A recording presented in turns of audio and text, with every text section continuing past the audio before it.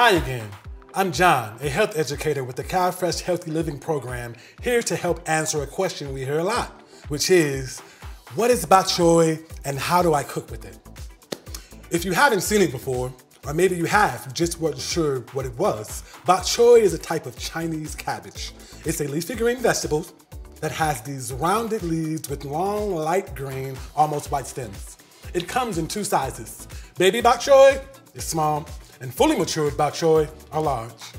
We can eat it raw or cook it, and it's abundantly full of vitamins, minerals, and antioxidants that help us stay healthy.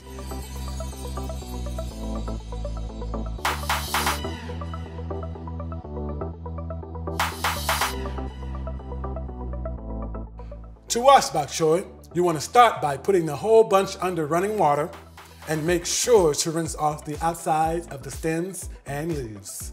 After you rinse the outside, you can use a knife to cut off the very bottom of the bunch and wash each leaf separately, really making sure you get all the dirt off. Once it's all clean, it's ready to enjoy and dip in hummus.